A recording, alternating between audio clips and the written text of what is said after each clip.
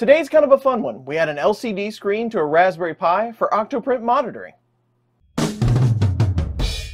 Recently I noticed there was a new plugin available for Octoprint that allows you to use the I2C bus on a Raspberry Pi to get a status of your print via a 1602 LCD screen. And I thought this would be really handy, especially if you didn't have an LCD for your printer. Now this plugin is on its first version, and there's not a lot of features right now, but I think going forward as it evolves, this could be really handy for a lot of things. So I thought I'd take a minute to show you how to get it set up. Let's start on the hardware first. For this plugin, you will need a 1602 display. These are pretty affordable. Link in the description. Let's go ahead and peel that film off. You'll need 4 jumper wires and a Raspberry Pi with Octoprint already installed. So we'll start by installing the jumper wires on the back of the screen. This top one here is ground. Next one down is VCC. That's your 5 volt. You have your SDA pin and your SCL pin. And then on the Raspberry Pi side, we're going to use the 5 volt pin that's right here. There are a couple available, but I'm going to use that one. Right next to it on the same row is a ground pin. We'll use that one. And then the pins underneath it right here are the ones for the I2C bus. So the pin underneath the 5 volt pin is your SDA pin. So we'll plug that in right here. And then the one underneath the ground is your SCL pin. Plug it in right here.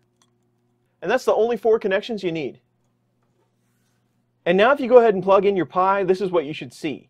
If you don't see these white tiles, it might be because the contrast isn't set quite right. So you can flip it over and you can adjust it right here. Now that we've booted up, this is our Octoprint instance, but we need to turn that I2C bus on. It's off by default, so we need to SSH into the Pi. So I'm going to open up Putty and log in. Default is Pi, password is Raspberry. So just run an ls/dev/*I2C*. That'll list all the I2C devices. And we have none. So with that, we're pretty sure we don't have I2C enabled. And to do that, the easiest way is to run the raspi config. You can do it with a config file, but this is an easier option. So run sudo raspi-config. And you have to enter your sudo password, raspberry. And we want to go down to option 5, interfacing options, and go down to option P5, I2C. This will enable or disable it. If you hit enter, it'll ask you if you'd like to enable it. Hit yes. I2C is enabled. And that should be all we have to do. We can hit tab and tab again to finish. And for good measure, go ahead and reboot. Sudo reboot now. And we should be all set after the reboot, but I want to go ahead and show you what it looks like, just so you can confirm if you need to. So let's restart this session. We'll log in. And go ahead and run that list command again, ls/dev/*I2C*, and there is an I2C device -1. That's what you want to see. There is a 1 and a 0 device on a Raspberry Pi. We're not going to be concerned with 0 today, but there is a couple of them. So we should be all set. Let's head into the GUI, and let's go over to Settings. We'll go to Plugin Manager, Get More, and just search for LCD.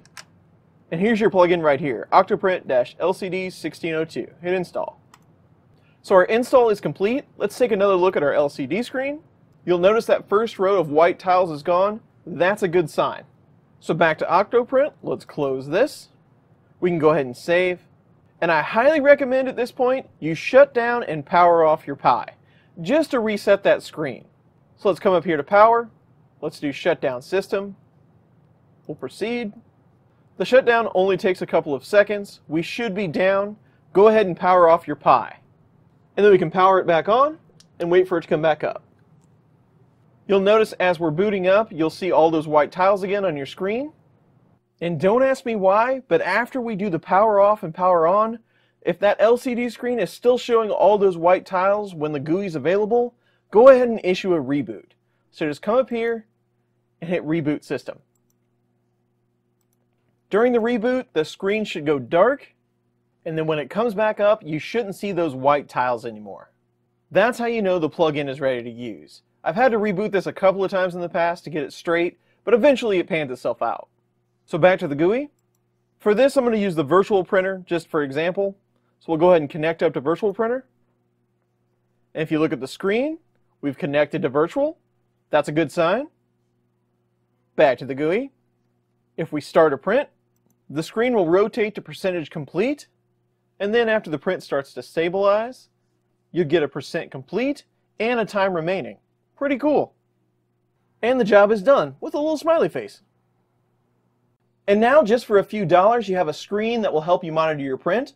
All you need to do is print yourself a case. Now, I have only tried this on the standalone instance of Octoprint. I haven't tried the multi-instance yet, but that's something I might do in the future. A big thanks to Milan for creating this plugin and giving me some help along the way. I hope you found this video helpful. If you did, please consider giving it a thumbs up or subscribing to my channel. If not, leave your thoughts in the comments below. And as always, thanks for watching.